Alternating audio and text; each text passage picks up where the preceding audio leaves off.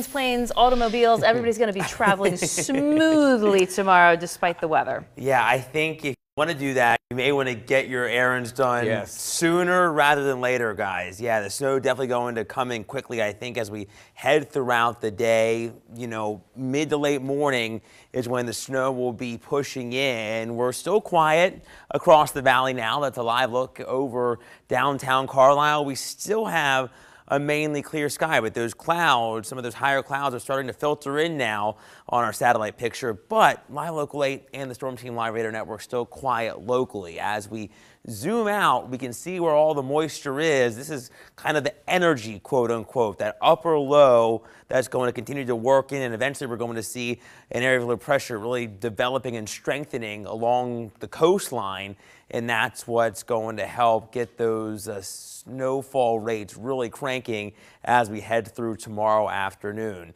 Temperatures have dropped off with the help of the clear sky. Lower 20s now in Selinsgrove. We have 22 in Lebanon and 26 degrees at the moment in Carlisle, 27 in Lancaster. Temperatures, with the help of the clear sky and the light wind, a little cooler, and I think that's a trend that some of the data is now picking up on. So that may keep the snow around maybe a little longer tomorrow afternoon than we were originally forecasting here. Something we'll have to watch closely as the snow moves in. Open the range a little bit in those temperatures, 22 to 28, most of us going to be in that range. A couple spots may be a little bit chillier than that already there for our northern locales. The snow starts to move in from southwest to northeast late morning. Temperatures going to be right around 30.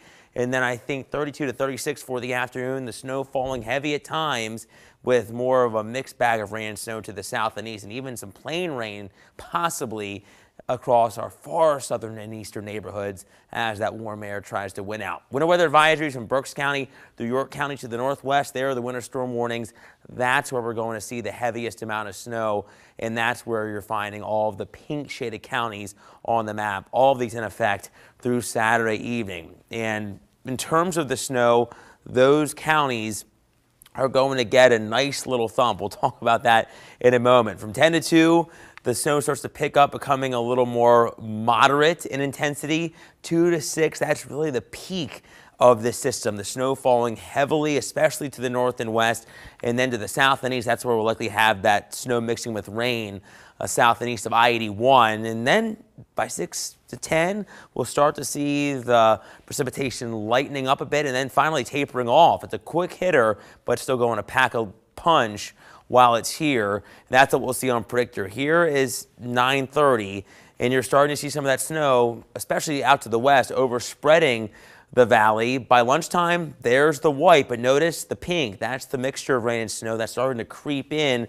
from the south and east. Still falling at a really good clip, though, even through 3 to 4 o'clock. There's that rain trying to nose in across Lancaster and Chester, southeastern York County, still to the north and west.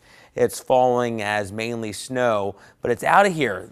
Midnight, I think it's all lifting to the north and east, but we'll have to watch for maybe a little bit of lingering flurry activity or drizzle as another kicker upper level wave moves in. You can see some of those snow showers and flurries getting picked up early Sunday morning. In terms of our snowfall totals, really haven't tweaked them at all. This is what we're thinking across the board. 5 to 8 inches here in the pink to the south and east. Lighter amounts because of the influence from that warm air nosing in aloft. So 2 to 5 inches, a good bet south and east of I-81. That includes York and Lancaster counties. The closer you get to the Philadelphia metro, the closer you get to the I-95 corridor, lighter amounts, maybe a slushy coating to 2 inches, then it gets washed away as that rain takes over. Now our News 8 Storm Team 10-day forecast does show temperatures trending up by Monday, 42, a little break, a little sunshine, but then our next storm system moves in. This makes Tuesday an impact day. We'll likely have a mixed bag of precip at the onset, changes over to a wind-driven rain, and then another one we're watching. This one arrives about a week from now, guys, early next weekend. Could also bring us some rain and snow.